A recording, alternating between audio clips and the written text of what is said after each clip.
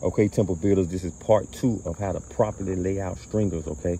You see I'm marking my first step tread, okay?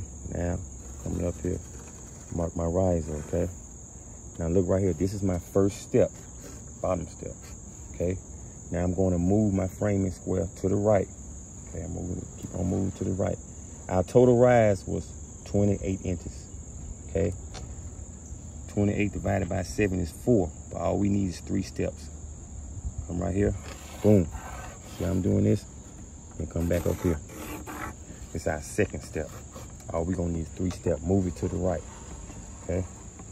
This is gonna be a series, okay? So I'm gonna have another one, part 3, okay?